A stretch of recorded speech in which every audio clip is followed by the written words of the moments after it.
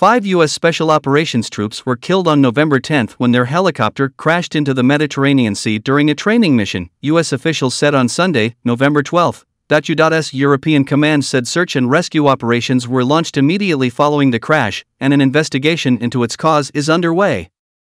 The troops aboard the helicopter were U.S. Army Special Operations personnel, according to 2 U.S. officials speaking on the condition of anonymity. The United States has deployed 2 aircraft carriers, the Ford and the Eisenhower, along with supporting ships and dozens of aircraft to the eastern Mediterranean since Hamas' October 7 attack on Israel to act as a deterrent to ensure the conflict does not expand.